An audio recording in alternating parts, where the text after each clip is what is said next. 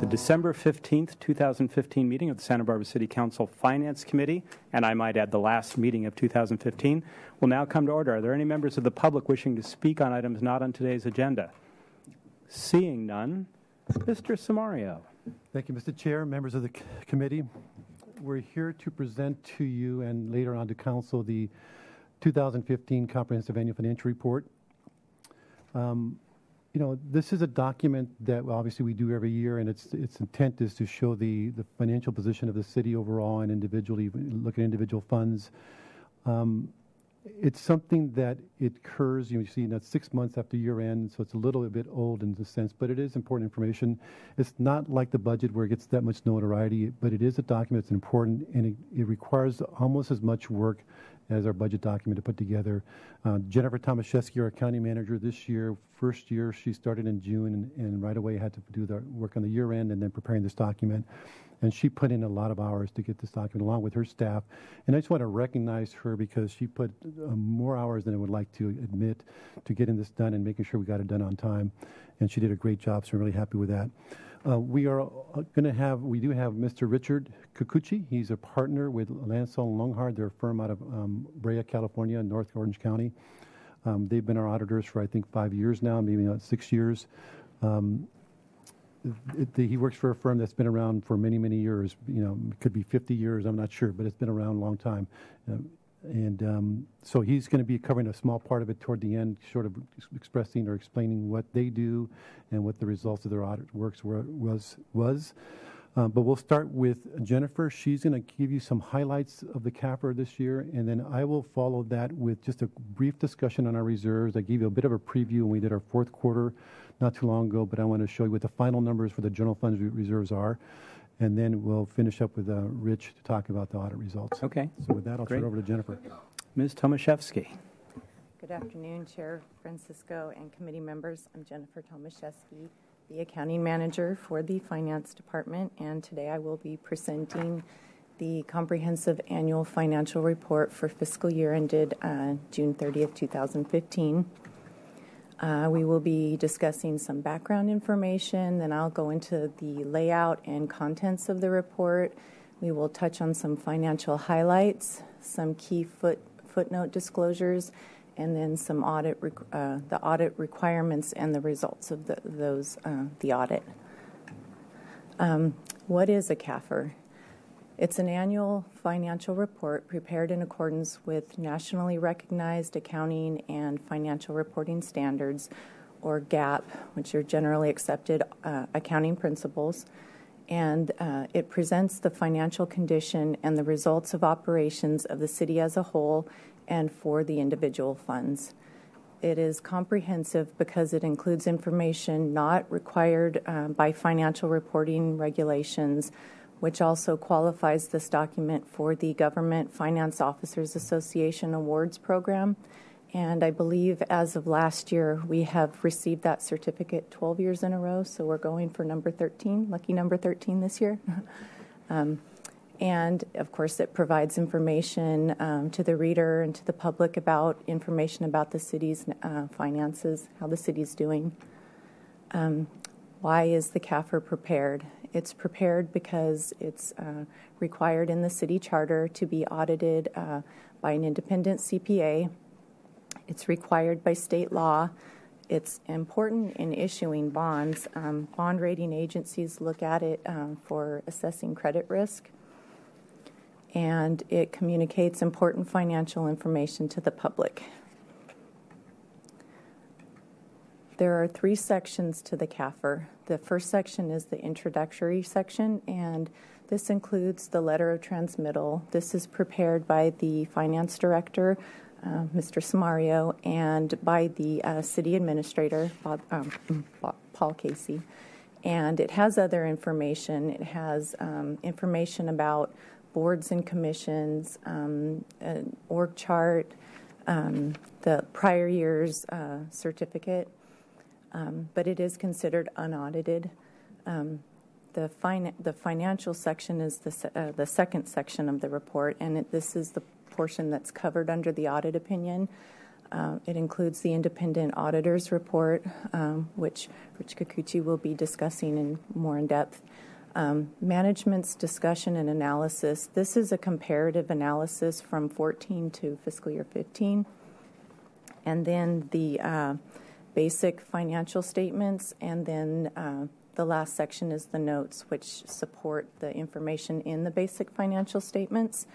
And then the last section is the statistical section, and again, this is unaudited, but this carries 10 years of financial trend data, both financial and demographic information. Some of the financial highlights.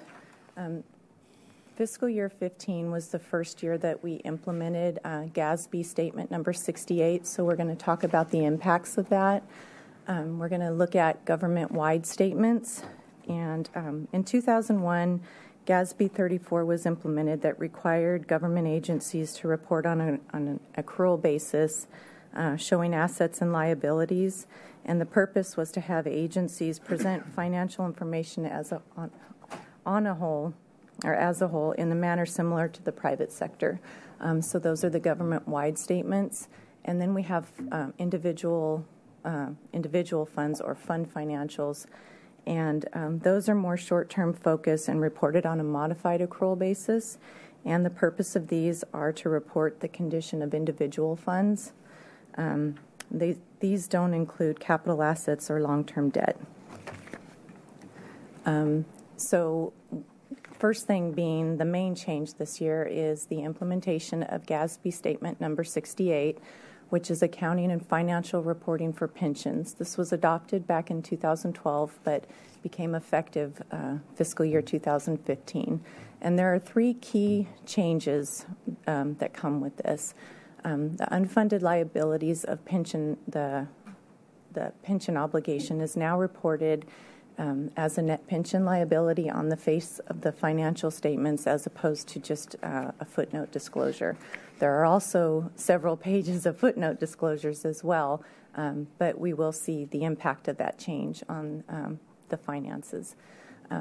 Another change is the net pension liability reported on the balance sheet. This equals the liabilities minus the market value or fair value of assets now as opposed to the actuarial value, and we'll talk more about that as well. And then there were some additional required disclosures as well. So with this first slide, what we're looking at is the government-wide statement of net position at June 30th, 2015, and we will look at the impacts of GASB 68 here. But you can refer to this on page 27 of the CAFR. And what we have here are two types of funds that we report on. We have governmental activities. These include the general fund, special revenue funds, ISFs. There's other governmental funds that we include in governmental, and mostly these are associated with local government, and they're supported by general taxes, franchise fees, but they're subsidized by general revenues, whereas the business type, these are your enterprise funds, and their operations are based on, their operations are funded they're basically self-funding. They due to fees or service charges as opposed to taxes. So in this first section, what we see is total assets for the city with both governmental and business type activities ended the year about $1.1 million. $1.1 billion. And in the second section, you'll see there are actually three categories this year. There are current liabilities of about $29 million and the net pension liability of $238 million, which is new, and other non-current liabilities. So this is where you're seeing that net pension liability. And so this results in total liabilities about $448 million, to which about half of that is net pension liability. So the results of that are down below in the net pension, which is assets minus liabilities. And the majority of this is net investment in capital assets. So this is $728 million. And what this includes capital assets, less depreciation, and long-term debt. In the second section, you see restricted of about $85 million. These are external restrictions imposed by creditors, grantors, contributors, regulations, and about $52 million of this is restricted for affordable housing. And then what you see in the third section, the unrestricted net position, you see a negative amount of $147.8 million, and this is a direct result of the GASB 68 as well. If we were to back out the effects of GASB 68, that number would be about $115 million, which is usually it's made up of several categories. That's where you would see your non-spendables, such as loans receivables. It would be your committed, like your policy reserves. But what you do see is a negative $147 million. But granted, all agencies are preparing. Everybody has to do this. So, but that is going to be a difference that we do see as a result of GASB 68. Does anybody have any questions before I move on? No, please go ahead. Okay. And this is a second slide. This is just the middle section of what we just looked at to show that, because that was a little bit hard to see that number. So this is just pointing that out, that we do have impact of $238 million. Just thought I'd jump in. It's a big number to be putting on our balance sheet and as a liability. And as Ms. Tomaszewski said, everybody's doing it, so everybody knows that this is not just Santa Barbara. Rating agencies are familiar with this, and they're going to, in my opinion, they're just going to discount that away, because technically, when you add this, we are, upside down. Really, all of our net position, which measures our health, is committed in investments to fixed assets. But if you back off fixed assets, we are in a negative. So it's a big deal. But because, this is, everybody's doing it and everybody's recognized that this is just sort of an attempt to try to improve disclosure and transparency of what the unfunded liabilities are for pensions and other things like that. GASB felt this was important. But it's just an awkward thing to be putting in our financial statements because it just puts us in an upside down position, and everybody is in the same boat. So I just wanted to make sure everybody understood that. Mr. Samaria, wouldn't it also be true, I assume, that the rating agencies, if they've been doing their work, have been looking at pension liabilities and OPEB liabilities all along? Yes, that is correct. It's in the disclosure. It's not something that's been not talked about. So everybody's well aware of it. They know what it is. And I know in recent bond issuances that comes up and want to know what's our status on our pensions, and so they know that and want that information. The fact that it's now on the balance sheet isn't really going to change that substantively, in my opinion. Thank you. Okay, so this next slide, this is the government-wide statement of activities for June 30th, 2015. And there's two purposes with this slide. First, it's to identify the financial position of the city and how it changed during the year. And the other is to identify what governmental activities are being subsidized by general revenues and how much.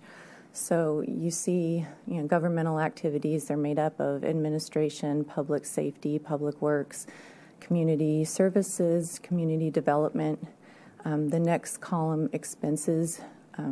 All those programs during the year spent about $149.5 million, and they generated program revenue of about $71 million. In the third column, where you see the net, that is the amount that is subsidized. That's the amount that's subsidized by general revenues, such as your taxes, franchise fees, etc. So the $78 million was subsidized by general revenues of approximately $96 million, for a change in total net position of about $18 million to the good. So that's the results of governmental activities for the year.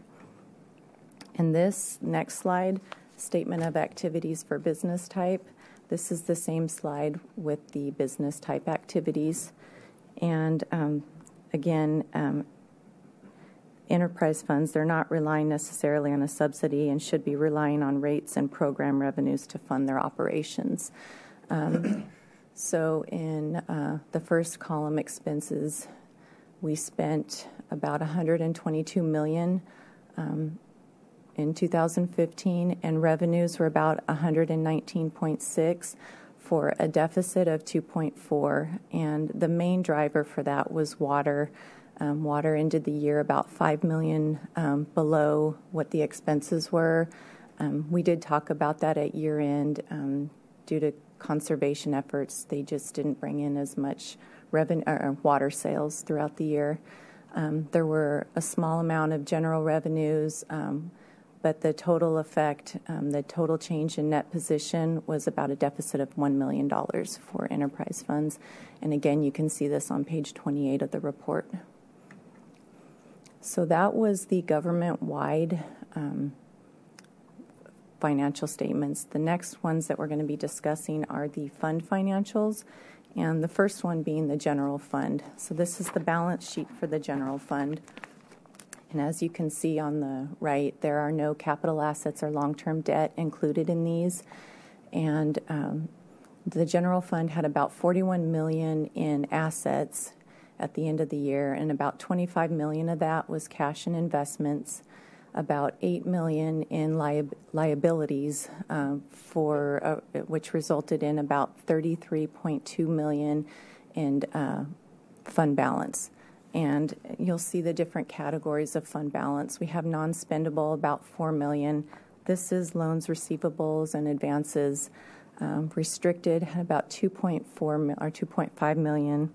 These were external creditors, contributors. These are going to be your encumbrances. Committed amounts, these are internally constrained through formal action by City Council. This is where you're going to see policy reserves. And then the last section is assigned. And these are identified for specific purpose and designated by either the city administrator or finance director. These are going to be your capital carry forwards. But we did end the year with $33.2 million in fund balance. Now this next slide looks at the results for the year, revenues and expenditures for the general fund. And again, this is on page 105 of the report. So in the first column, we have annual budget, and we are comparing that to what the actual results were. And then the third column, we have a budget variance. So in the revenues, the first line item, we budgeted about $119.7 million in revenues, and we ended the year about $118.7. So we were under budgeted levels by about $911,000, whereas expenditures we were budgeted. Oh, and I should say that with the revenues, the $118 million, that does include $1.4 million in transfers in, whereas on the expenditure side, we budgeted about $22 million, and we spent about $116 million, and of that, about $3 million were transfers out, and of that $3 million, that does include the $861,000 that were identified for surplus to capital for future capital needs.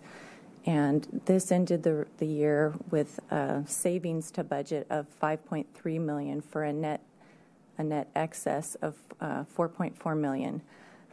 But that's comparing budget to actual. And really what we look at on this one is we see revenues were $118 million and expenditures were $116 million. So there was a $2.3 million excess, which added to our final fund balance. Do we have any? Okay. Yes, Mr. White. On the, you were mentioning the transfers. Can you give a little more information on what you're meaning by that? Well, of the $3 million in transfers, a third of that was the capital surplus, but those are going to be one-time transfers. Those are going to be identified for capital projects or. Do you have any other? Yeah, to from add? where to where? Yeah, so I think, Those- so if we, in the budgeted column for expenditures, including transfers, I think it includes the amount we transfer every year for our capital program. So we transfer out of our general fund into a capital fund, so that's included in there. It also includes, as Ms. Tomaszewski mentioned, the $860,000 that was the surplus that we measured and said we're going to put a quarter of that. Normally it's 50%, but remember we decided in order to close reserves, we're going to send a quarter only over to our capital fund. So that's another $861,000 that goes over. That's part of the transfers. And there's other transfers that occur that I'm not familiar with yet. I mean, I have to look into it, but primarily it's capital, and then the surplus that we took a quarter of that we transferred also as for capital purposes into a capital fund, separate fund. Okay, thank you. I can get you more specifics. I Okay. want to be a little more specific on Right. the definition. And on that point, so you look at the actual column, the $2.3 million excess, that's revenues over expenditures. That number really was closer to $3 million before you factor in that we transferred over a quarter of that into our capital fund. So we had a really good year, particularly on the expenditure side. We know we had vacancies in police, parks and recreation, community development, largely driving those variances. Okay. So on this next slide, what we're looking at are the Self-Insurance Trust Fund and the Post-Employment Benefits Fund.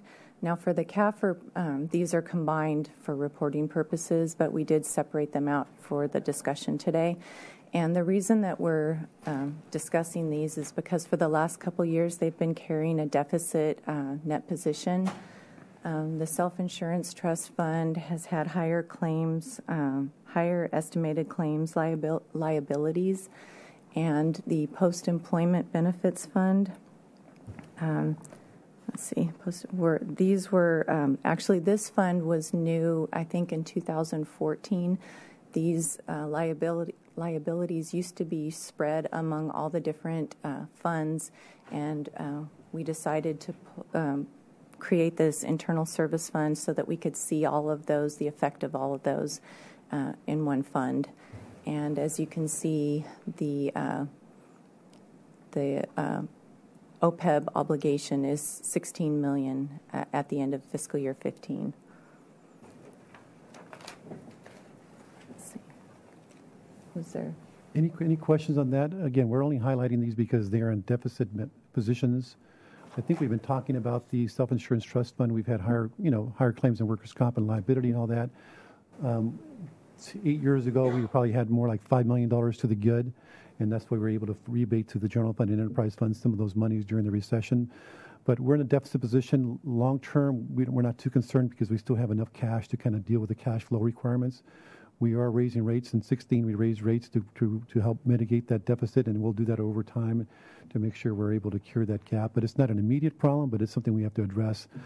Particularly, we continue to see more claims and bigger claims come in. You know, we want to make sure we don't fall too far behind. What makes up the OPEB obligations? Yeah, and that's why I was looking at Julie, because she did this last year. She knows more about this. But essentially, the post-employment benefits are things such as a retired medical payment, where employees who are with the city 10 years at a minimum, in some cases 15 years, they vest, and they will get a stipend when they retire of about $200 to $300, depending on how long they're with the city. And we pay that until age 65. It's to offset their insurance costs. So that's something we're supposed to recognize as a liability in our books. It also includes for us the sick leave. When people retire, they get a sick leave benefit, and so we're supposed to recognize the fact that over time we should be accumulating monies for those kinds of payouts at the end of the year, even though it's a one-time payment versus an ongoing payment for the rest of the life, like some pensions are, or up to age 65. So we have to recognize that as a liability as well, how much we should have in the bank to pay for all that. So those are the two primary drivers in there, and so it's something that's just a big number. We know that we're not going to fund it anytime soon, but we did create this fund a couple years ago to try to make some progress on that. And we also have created this fund to put money aside for the fact that when people retire, we do have a large payout for sick leave and vacation, and it has a budgetary impact to us that we don't budget for those things, and it's just hard to absorb that. So rather than having those big hits and coming to council for appropriation authority, we try to fund those over time, so everybody contributes to that based on what their history has been for vacation and sick leave payouts. And that way we don't see this budgetary impact. It's just kind of an allocated cost that they pay, or a premium they pay into the system. We've had some larger payouts, so that's why you see we only have $81,000 in there, but we've been funding up to $1 million per year in that, and we just have these payouts that occur. But the idea is to start building up some money toward that $16 million liability, and hopefully over time we can even increase how much we put aside every year. It's a liability that we should be accumulating money for, just like we do for our pension, our PERS system. It's good to be pretty close to being fully funded. We're not nearly there. Everybody's in the same boat, but we thought we'd try to make some progress towards that. Hopefully that helps. We've got a long way to go between 81,000 and 16 million. It's not 200 million. Thank you. Okay. Now we will look at some of the key footnote disclosures. You're probably familiar with this slide. One of the key areas for footnote disclosures is obviously pension plans. And the purpose of this slide is to show the city's funded status in pension plans with CalPERS. So this is for fiscal year 15 with a valuation date of June 30th, 2013. In the first column, the accrued liability. This is the amount we should have in the bank right now to fund all current obligations. And in the second column, the market value of assets. This is also new with GASB 68. This is where you would have seen actuarial value in the past. The actuarial values, these tended to be a little less volatile over time and tended to have a smoothing effect as changes occurred, but they were slower to also react when the market did change. So one of the requirements now is that we do report as the market value. The third.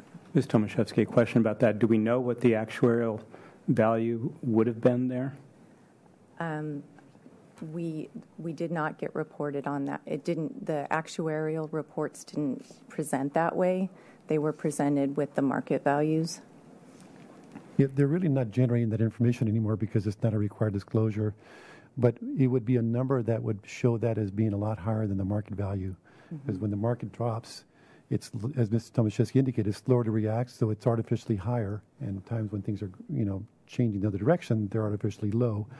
But it's really not a good picture of what our funded status is. So, I've always presented to you the market value anyway, along with the actuarial, to show you what the true picture was. And now they've recognized it themselves that let's not play games with the numbers. Let's show the true market value. That's the required disclosure now, so people have a good sense of today what's our funded status.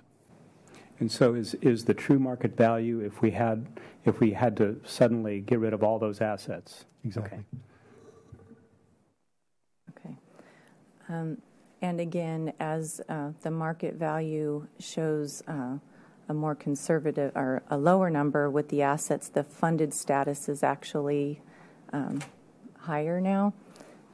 Let's see. The third column, the unfunded liability, this is the difference between your accrued liability and your market value. So this is the difference between the two. This gives the funded status of about $71.6 million to $74.7 million. Or, I'm sorry, there I go. I got the million now.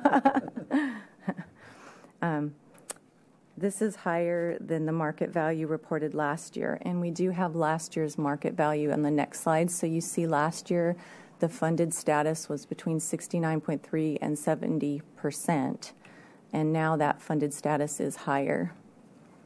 Then we look at the annual covered payroll, which is the total payroll for which these rates are based on. And then we look at the unfunded liability as a percentage of that payroll. And the reason that this is important is because as there's a smaller pool, you have a higher risk. So, for example, fire, it's a smaller base of 10 million in payroll. It has a higher risk. Is there any questions? Does that make sense? Understand that, why there's a higher risk for that? Yeah. Okay, good. I do have questions. I've asked about the purchasing of 5 years of retirement time in the past, and as I understand it, that's not. We don't know how many people have done that. So how do they I mean, that's as much as a sixth of a person's career, shall we say, right? So could add a sixth to the liability. And yet we don't know how many people have done that. So I'm curious if it's not quantifiable. It is information that we cannot get from PERS. I mean, PERS has that information, but we don't have access to that information. But when people do buy what's called airtime, or did buy airtime, it's no longer allowed under PEPRA, but they were able to buy up to 5 years of service credit. But they also paid for that, and PERS would do a calculation as to what the impact is on their liability. So whatever the impact of the liability is, that employee had to provide them with that money to cover that cost. So it would be a cost-neutral impact. There shouldn't have been any impact. Obviously, going forward, there could be volatility in the actual investment returns, but in the moment they do the calculation, they're paying what it is actually to fund that additional 5-year service credit. Yeah, so that the numbers here are PERS numbers, they're not our numbers. Okay. Any other questions? Mr. Hart. Well, I think it's a better characterization is that there are no R numbers, there are PERS numbers that matter, but there is no obligation to the city as an entity. It's an obligation through PERS to make those retirement payments. So I don't know that making a distinction between us and them is anything relevant. Well, and maybe my understanding is that this is our obligation, and that that's why it's our obligation. Yeah, PERS administers this plan, so they are responsible for investing the monies they collect from the participants, and they're responsible for paying out the benefits, and they're responsible for telling us how much we owe based on the assumptions that they make, and where those assumptions go wrong, we have to make adjustments. But it's our money. They're just holding it in trust. It's really the money of the beneficiaries in reality, because we can't access that money. But it's their information they just provide to us and that make up these disclosures. We don't have access to a lot of detailed information because that's between PERS and the beneficiary or the employee. So that's why we don't have access to how many people bought airtime and all that. But yeah, these are our obligations, and the assets are what's accumulated for those obligations, and that's what their role is, just to administer the program. Okay, so in the next slide, that was, again, just the prior year information. The next footnote, footnote number 17, you can see this on page 75 through 79. These are the other retirement benefits. There are three specifically. The retirement medical, again, we kind of talked about some of this. The city provides a monthly retiree medical insurance contribution benefit to retired employees based on certain criteria. And then there's the implied subsidy.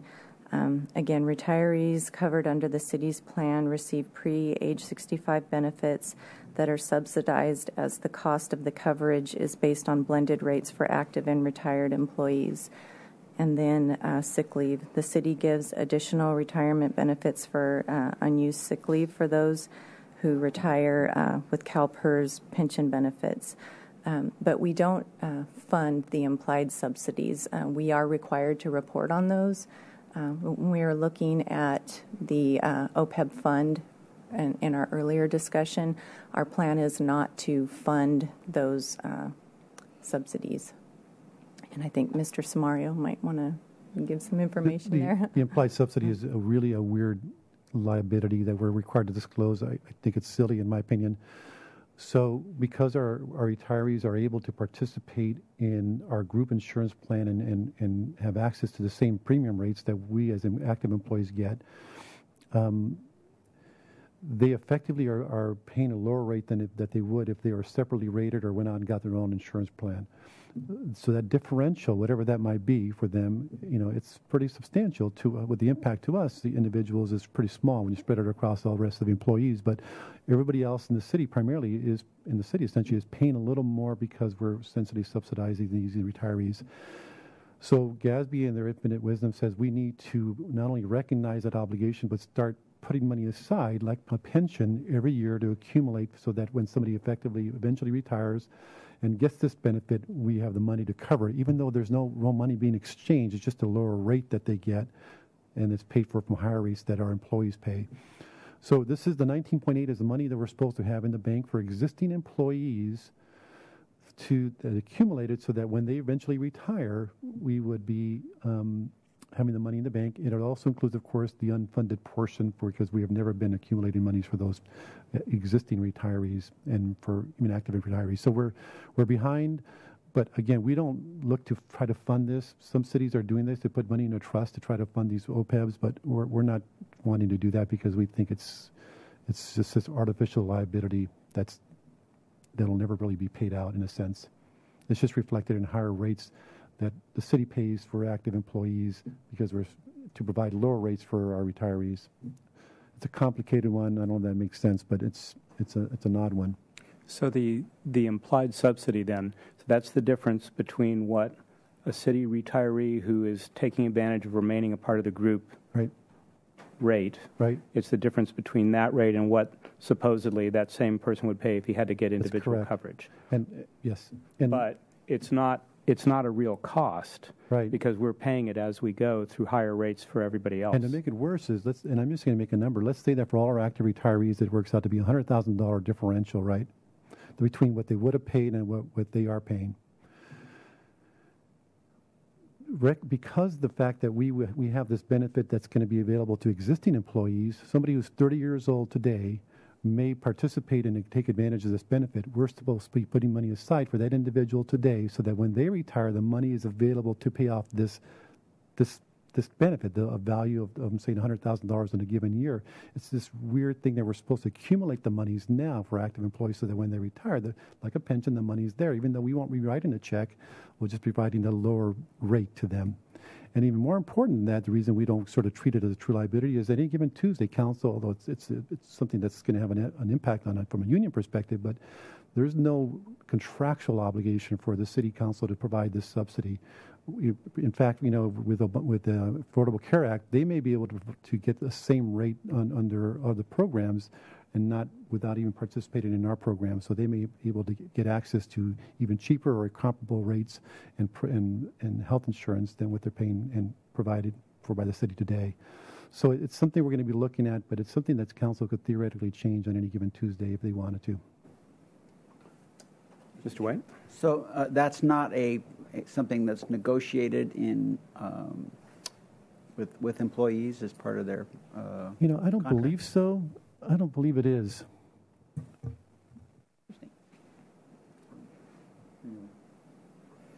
Okay. Now we are going to move on to reserves, and again, I will hand it over to Mr. Samario. So we are now looking at final numbers for 15. We came to you earlier and we told you we were really close. We're effectively closed. We had closed the gap, but these are the final numbers now. So our two reserve categories, disaster reserves, represents 15% of the operating budget for 16. So as of June 30, 15, we look at the 16 operating budget and calculate 15%, and that works out to 18.3 million. And then the contingency reserve is 12.2 or 10%. And what we actually have now in reserves are fully funded with a little bit of surplus, $33,000. So as I mentioned before, this is the first time in many years that we've actually closed the gap in reserves. And this does already factor in the fact that we transferred $861,000 from those monies into the capital. Remember, we said we wanted to do 25% instead of 50%. So just to remind you that during the budget process, we said that we would try to get there within 2 years. We thought we could get there within 2 years by 2017, and we had a plan in place. Well, we're there. And the only thing I will tell you is that we're looking at our revenues, and I mentioned this to you last time, that our revenues are a little bit shaky. I'm hoping we can stay fully funded in the next 2 years. I think for 17, as we're projecting today, so next fiscal year, we think we're going to still maintain fully funded status, including this year, but I'm not sure. 17 is sort of the wild card. 18 maybe a little more uncertain. But today, or at least as of June 30, we are fully funded. I think that's great news. And I just noticed that's a typo on the bottom. It is not 861,000 million. That would be a lot. The next slide is just a pictorial of that same thing. So this shows you in 2008 where we were, and this actually, that gap goes all the way back to 2006, I believe, if I'm not mistaken. So 10 years later, we're fully funded. Good news. Okay. And I guess that, by way of just being transparent, the one thing that's kind of a wild card is this Roland Jacks case. This is where they filed a lawsuit against that additional 1% surcharge or on our franchise fee on our electric services. I know Ariel feels optimistic that we will win on that case. That's going to be heard by sometime in next summer by the Supreme Court. We won in the trial court, lost an appeal, but he feels confident. But that's an exposure we have there, and depending on how far back we have to go, that could be a couple $1 million. Okay. This next slide, this is the streets infrastructure pavement condition index. We wanted to bring this to your attention as it is a potential unfunded liability for the city. Under accounting standards, we must disclose this information, the condition of our pavements, and you can see this on pages 107 through 109 of the report. This schedule shows the pavement condition index and the estimated cost to keep the pavement at a level of 70 and our actual expenditures each year. The overall condition of the pavement condition index has been on the decline due to a lack of funding. There was a slight jump in fiscal year 14 as the former state route 225 was relinquished to the city in good to excellent condition. However, it is still on the decline. The only thing I'll add is you might recall last year when we saw this bump up from 63 to 64 when we were saying we were on a decline. The reason it went up was not because of anything different we're doing or more we're doing. It's because the methodology that's been used and how we calculate the PCI or how engineering folks do changed that sort of bumped that up to 64. So 64 was really a change in methodology, but this year it went down. So we're essentially still on a downward trend from 2011. And basically, if you look at the difference between expenditures and what we should be to maintain a 70% PCI, it's a big gap there. So a question about that. So let's look at 2014-15. The difference between the estimate and the expenditures is about $4 million. So if we had actually spent an additional $4 million in that year, would that have brought us to 70? That's a good question. I don't believe that's true. I think that you have to see that for a while. I don't think you can cure it all in 1 year by just adding $4 million. I think it's going to require for a number of years putting in that kind of $7.5 million funding. Mr. White? Thank you. A comment in more than a question, and that is that we had I'm hoping that the loop has closed on the PCI question that we had a staff report 2 months ago on PCI, and where it was described, our PCI was described as good, and that there was a Katie. What's Katie's last name? Works in your office. Kate. She used to be Katie. Anyway, Ms. Wan made a presentation to council where she was describing a host of things, including PCI, and I recall this even, if I may, back to you, Mr. Samario, many years, let's say 5 years ago, describing our PCI, and it seemed like there was a disconnect between this at-risk description here and perhaps another description of what PCI refers to, and it's one of those areas of messaging as much as anything. I mean, everybody knows what's happening on the streets, but to have the messaging out there consistent is obviously important. And not that we're saying one day that our roads are fine and the next day that they're falling apart, kind of thing. We want to get on a trajectory that everybody is in with. Well, I believe that this information comes directly from Public Works. They have to prepare a report, and I want to say it's every other year. And when we do prepare the CAFR, we do get in contact with them and get their feedback before we report on this. And as I recall, last year was the first time in our CAFR where the term at risk was used to describe our streets. And so it's important for everybody to who's working with this document, who's working with the city, to be able to understand the need for the investment and all that sort of thing. And hopefully I'm not sure we're going to show this particular slide at our council meeting today, but maybe between now and then, or if not later, we'll get a clarification as what does it mean to be in the 60s, because I think that's the range. 60 to 70 is either good or not good or at risk. Clearly where we want to be is above 70, and the issue is we're dropping, and that's the trend line is what's of a concern. Once you fall below 60, I think that's when you really get into have some concerns. I do believe that anything below 71 is defined as at risk, but we do also establish a minimum PCI of 60 in the city. Yeah, that's for reporting purposes. You know, we are allowed to skip a whole lot of accounting with regards to our streets if we maintain a PCI above 60, because the whole idea is that the GASB says we should be disclosing the condition of our streets, and if they are still in everything in good shape, then we don't have to do all this actual accounting of how much we spend, how much is depreciated, and all that. But when we fall below 60, we have to then start getting a lot more information to the public about, okay, how much are we really spending? What's the true depreciation, and how much are we, all that. So for us, it's a critical threshold if we fall below 60 because it poses more accounting requirements on us.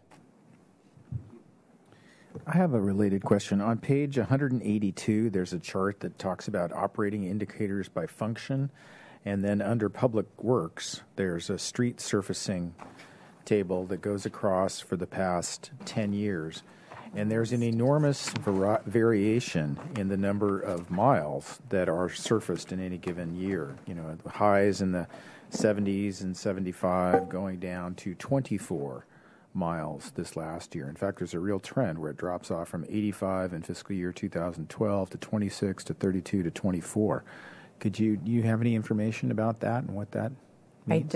I don't at this time, but I can definitely follow up and get back to you on that. That'd be helpful. Thank you.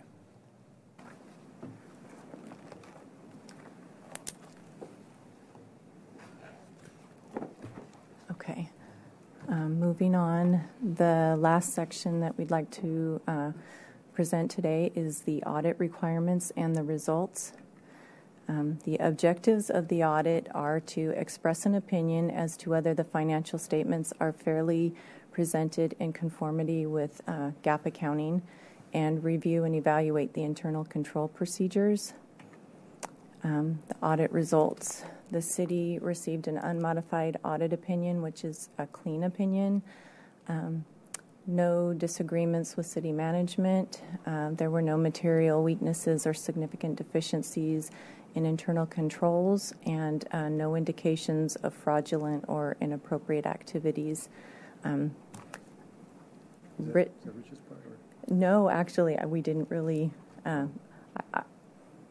I think we're both going to speak to this.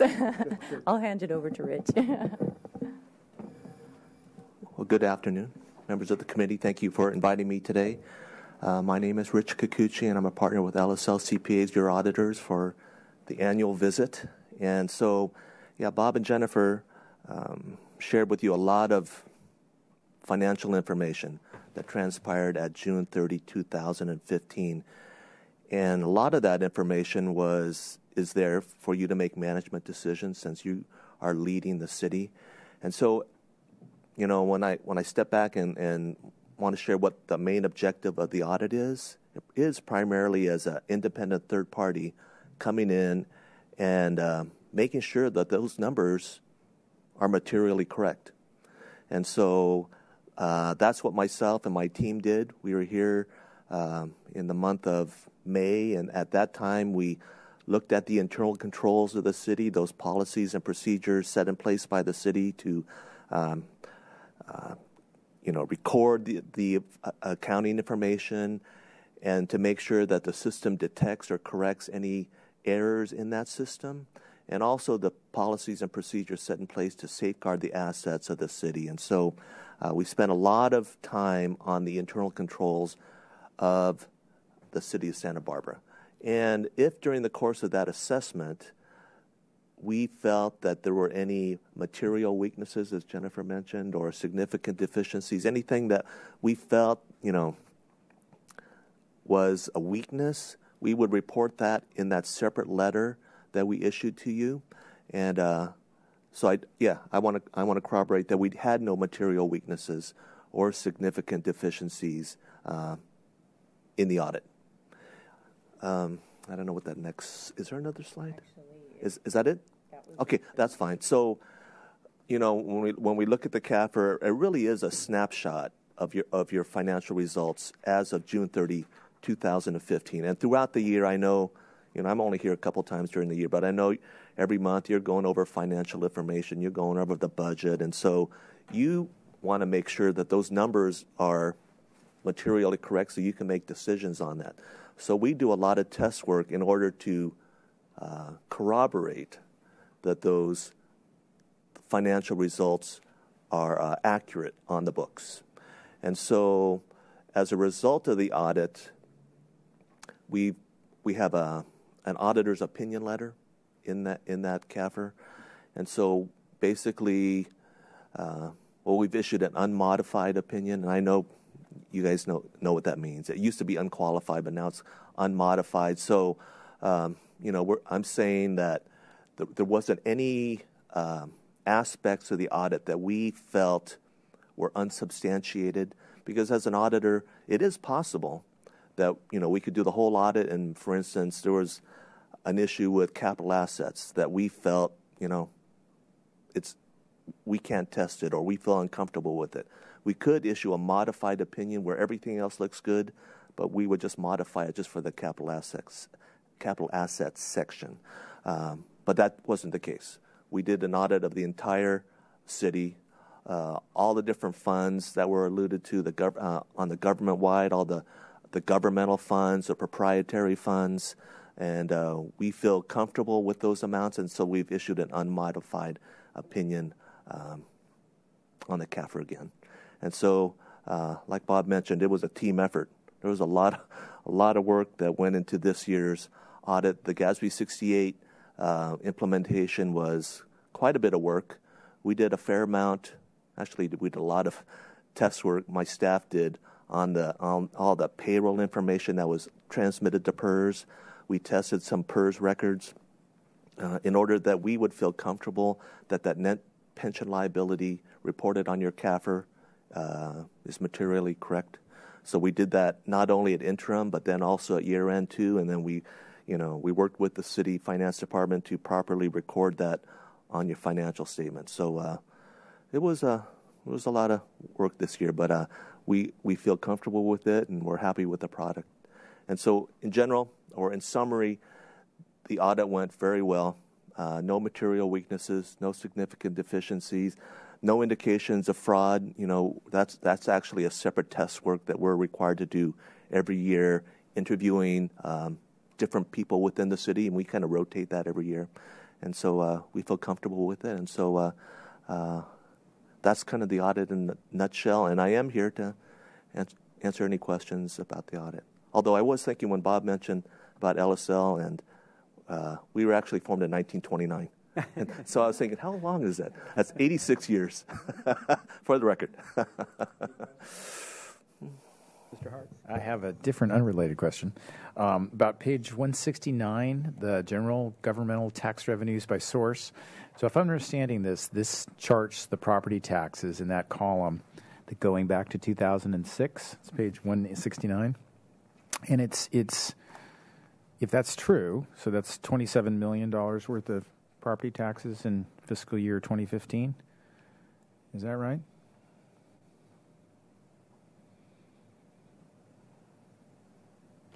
I see 27.7 million, 27,691. Yeah. Yeah. I guess the point I'm making is that, it would seem to me that property taxes should have grown by a much more significant amount in the past 3 years with the market recovering. And I think this sort of implies back to what you had mentioned previously at another council meeting about the county not being as quick to reassess properties that have increased in value as they were to decrease them when they decreased in value. And it is a big number when you look at the peak of the market, $42 million versus the 27 today. So, yeah, that we never saw a decline in property tax revenues even during this Great Recession. We saw it flatten out. The reduction there has to do with the fact that we lost about $20-some million at the time of our D8 tax increment. That's what I was thinking too. Okay, thank you. So that's attributable exclusively to the redevelopment agency loss of property tax revenues. Yeah. Okay. And as I mentioned, for 2016, we're going to see about a 6.5% growth in our property taxes. So we're starting to see some of that property recapture. Okay, thank you. Mr. Kikuchi, I have a question about the audit. So you mentioned that there was a lot of work involved in making sure that the numbers were right for GASB 68. Yes.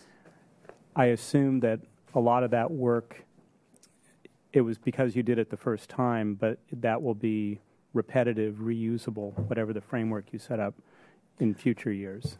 There was a learning curve this first year. However, every year we are going to be required to do test work on the census data, making sure that the amounts transmitted to PERS as far as employee information, wages, age, that's correct. So we will have to do that from year to year. And actually, it's actually a part of the system of internal controls that the city should be monitoring that as well, that the information is being transmitted. So there is going to be a fair amount of work moving forward, but the first year was definitely the biggest. Mm-hmm. Yes. Okay. And in fact, because now we are getting the census data information every year because it's required by PERS to submit that. We are internally going to be looking at those, just like Mr. Kikuchi indicated. We should have our own systems in place, and I've worked with the HR already about we should be doing some kind of monthly look at these things either on a sample basis or doing something so that we're not just relying on the auditors to make sure that those numbers are correct, but that they are, in fact, correct from our perspective. And we're hoping to do a larger sample than what maybe the auditors might do. And I do want to mention, Mr. Samara has been very proactive on that. We actually had a meeting. I forget what the individual was when we had the audit with HR, but our firm specializes in the audits of cities. We do a lot of cities in California, and we've maintained that it is the city's responsibility to set up a system of internal controls to monitor that. And actually, Santa Barbara is the only city that I have that actually set up a meeting to discuss that, to emphasize that with other cities' departments. So, hats off to you. Very good. Any other questions? Then I would entertain a motion to recommend accepting the CAFR. Right. So moved. Second. All those in favor? Aye. Aye. Thank you, and we'll have an abbreviated version of this report to council. Thank you very much. Thank you all.